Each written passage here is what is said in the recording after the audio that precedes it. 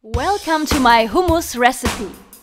Before we start our hummus preparation, we have to leave the chickpeas in water overnight so they become nice and soft. Once the chickpeas are soft, we can start peeling the skin off one by one. Squeeze some fresh lemon juice.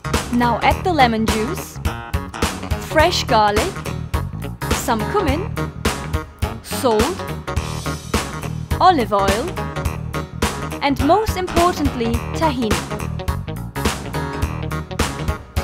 Now mix it well with a blender until it becomes your desired consistency. It's time to serve the homemade hummus with some parsley and a bit of chili if you like. Enjoy!